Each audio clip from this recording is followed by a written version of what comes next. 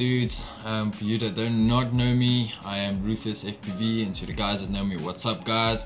And yeah, what I'm here tonight for is to talk about the GcodeFpv fs1 frame. Dudes, I can hands down say this is one amazing frame. I've been flying this frame for the past couple of months now, and dudes, this is one beast of a frame.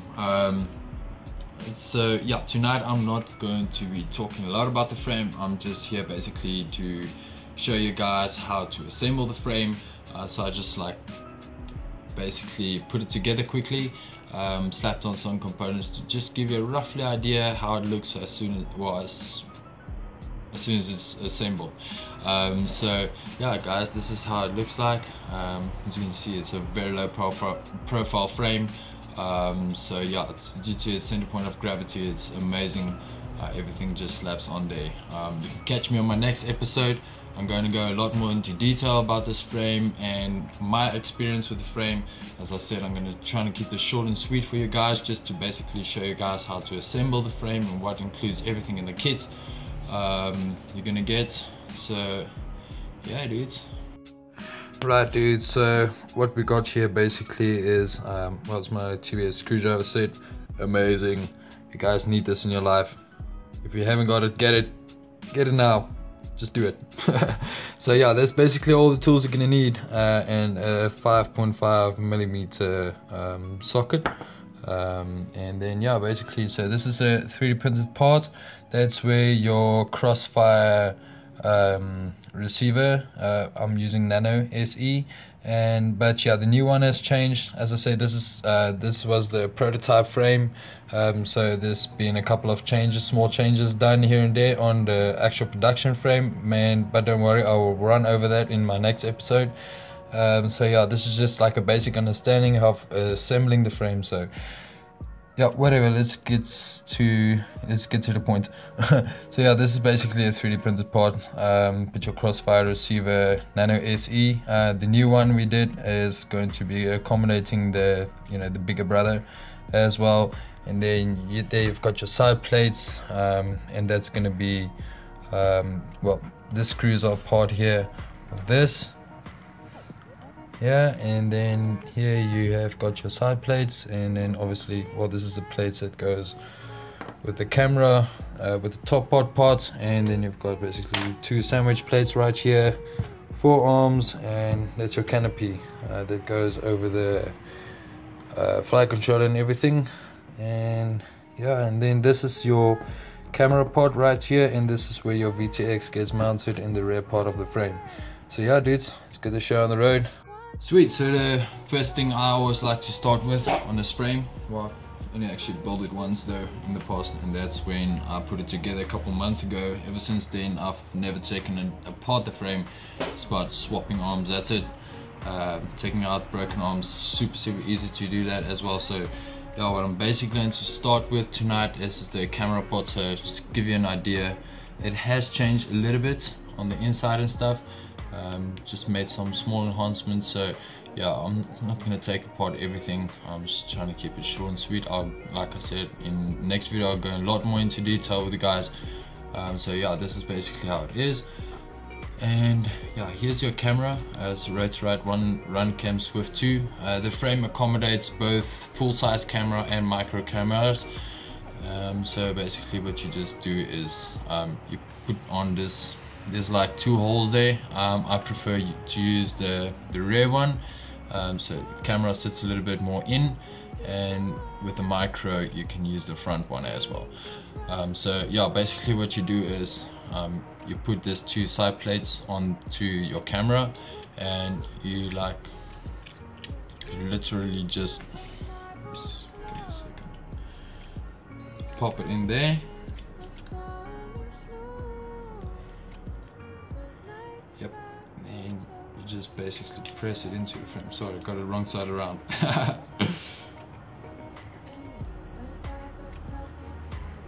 Yeah, and that's how it's going to be sitting on the inside. So what I love about this top part is I'm going to show you guys that just now. This is a soft mount for your GoPro. It's also it keeps it on there, and the way the side plate has been designed is you got a strap running through the 3D mount and through the side plate as well. And then you've got your standoffs and stuff like this. And basically what you just do is you push it in there. This whole thing just pushes into each other.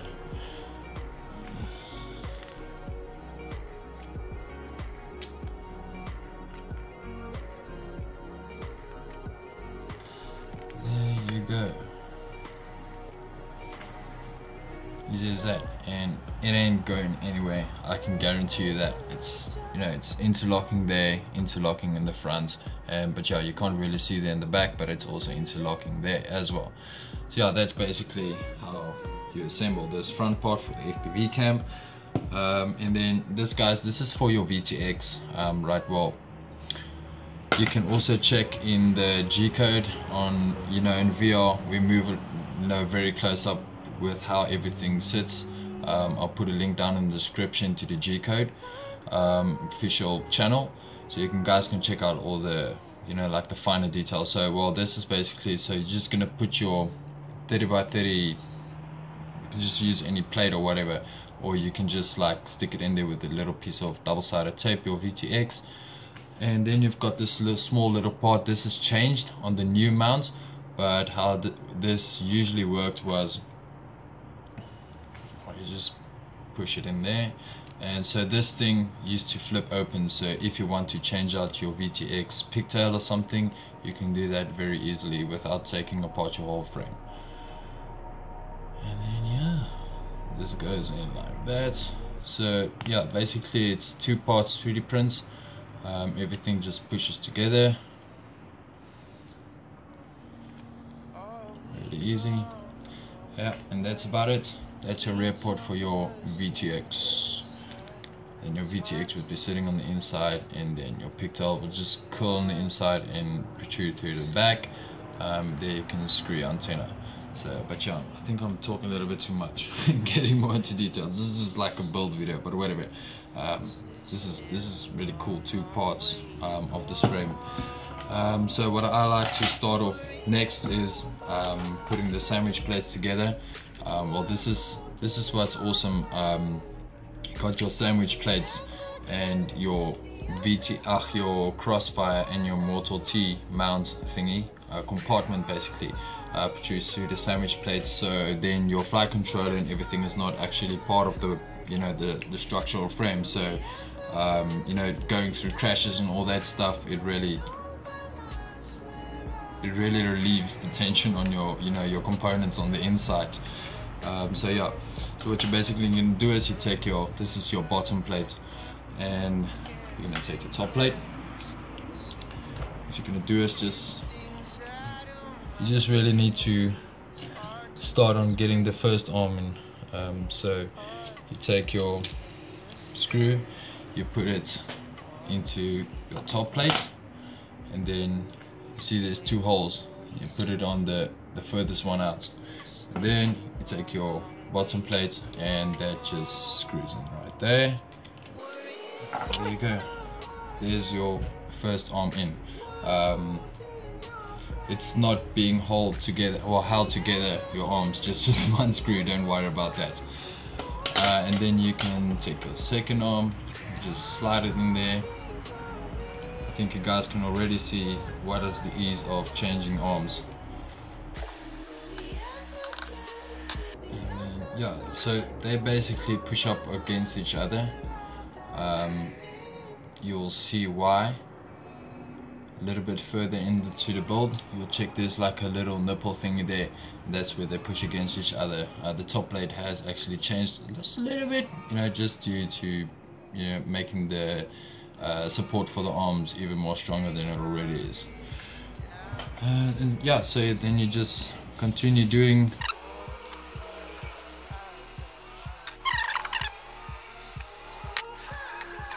And yeah, that's basically your frame. So guys, if you just break an arm, what you're gonna do is you're gonna loosen up 2 screws. So you're gonna take this part. You see 2 screws going through, you know, where the arm assembles. So it's going to be that screw and that screw right there. So yeah, let's move on to the top part. So guys, this is really simple to put together. So what you just do is, you'll see you've got your small little holes right there.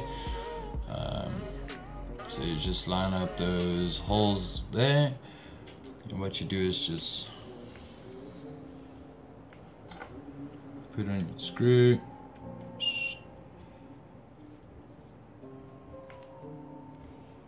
Right there, and then yeah, you just continue doing all 4 of those holes.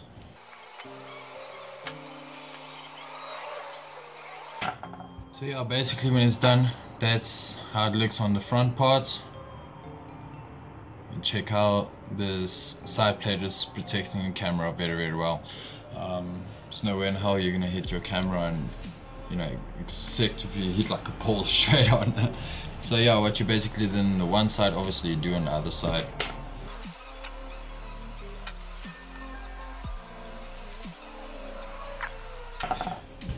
And yeah, that's it. Let's move on to the rear part.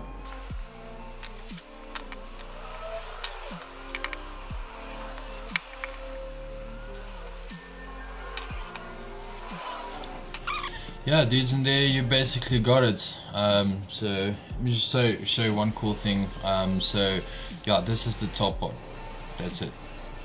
So this whole part, what it does, it just like literally you hook it in from the front. That's where this nipples right here comes in play. Just want to straighten this out. So what you do is you see the standoffs and stuff there, you hook it over there, and then you just clip it into place.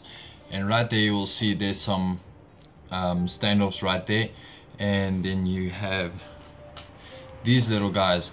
So what you do is you got your canopy sitting on the top right there, and yeah, you got your screw going right through the canopy, basically, you know, like the top plates of any frame. And yeah, that then comes out the bottom, and you're going to use a small little M3 screw to, you know, so it's just like basically 4 screws that's holding this top part. And the, you know, the standoffs are really short, so it's, you know, as soon as you assemble the whole frame, it's ridiculously strong. So but yeah, I'm not going to, yeah, let me just show you one thing. What's cool, if you want to work on your quad, you know, something happens to it. Shit, I don't have my GoPro with me. So yeah, basically, I don't know where the hell did I put my GoPro. But anyways, okay, say for instance this is your GoPro. I'm just compromising here, man. You got your GoPro on there. It's just ridiculous. But anyways, you just, you know, loosen up the 4 screws. You don't even have to take off your GoPro to work on your quad. So there you've got your whole stack that's exposed. Leave this out of the way, and you can work on your stack freely from the side, from the top, from the front, from the back, whatever. So yeah, then we are going to move on to the this mount right here.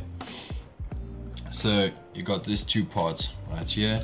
So what you do is you got the small ring, that's where your Immortal T comes out. So you just put that together.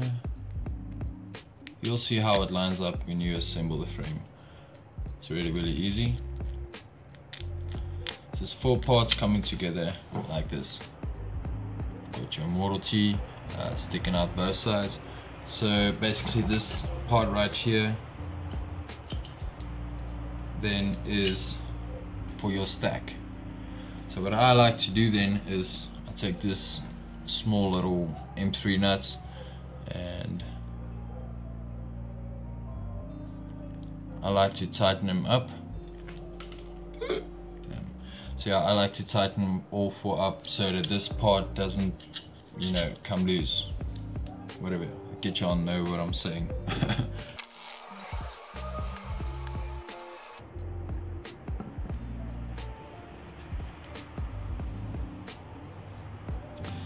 Yeah, that's just basically what I need the socket for.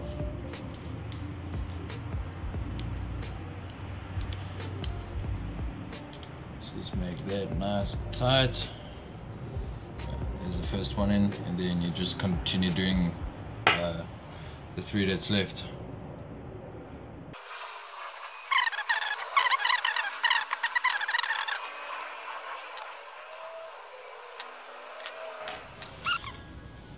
And there you have it. You put your ESC over there, your flight control over there, and all sorted. So yeah, let's move on to the more important part of the frame.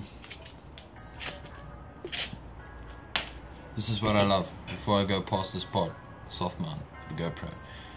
Dudes, you don't know how strong, how fit your GoPro is on you. It's like, it will never flip out on you. So yeah.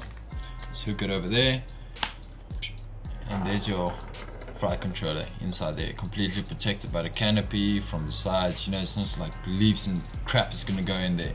So when you check it down here, that's where your motors wires will be running, and down through there it'll go onto your ESC. And yeah, as you check now, pop open the canopy, no wires exposed. Move on. I guess this is the last part of the frame. Yeah, you check those small little holes right there. Those are the holes leading from this, the very short little standoffs on the inside.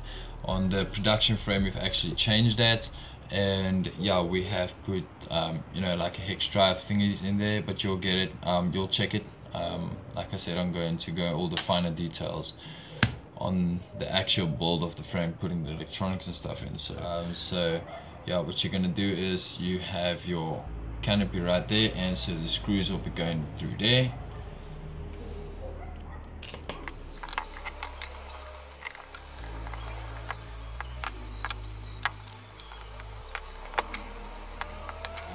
So yeah, basically this is what you get. You get your, you know, those 4 screws shooting through the canopy, through the standoff, inside the 3D prints, and then it's coming out the bottom here, and you get your M3 nuts going right there, and you got your, and it's got like a washer thingy, you know, keep it nice and strong, so the screw don't go through the canopy.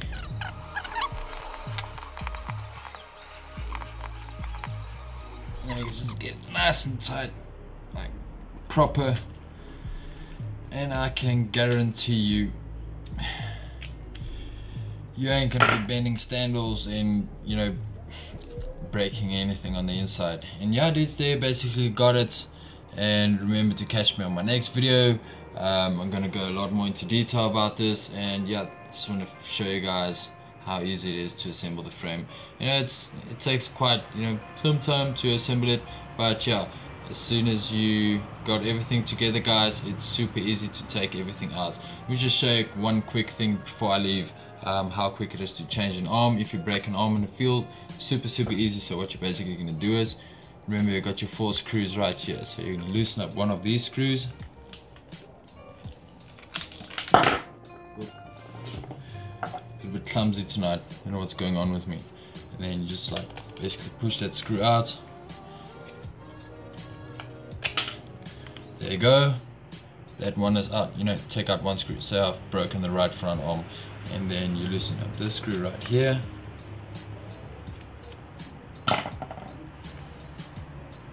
That's it. So you take out, you see there, no screw, there's a screw. Slide out your arm, take the new arm, slide it back in there.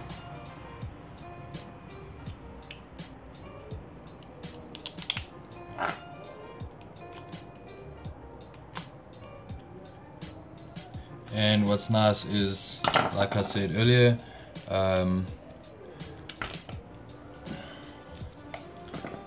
there's no arms attached to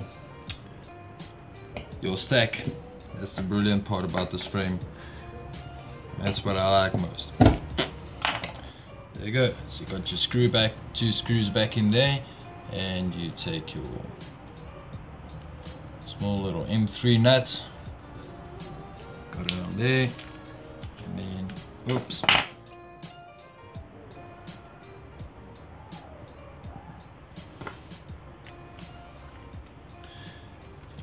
make it nice and tight. And there you have it, dudes. Remember to catch me on the next episode, show you how I put all my electronics into the frame. Super easy to put together, and as soon as the whole thing is together, maintenance on this quad is like a breeze, man. And yeah, hope to catch you on the next episode again, show how I put all my electronics inside here, and peace.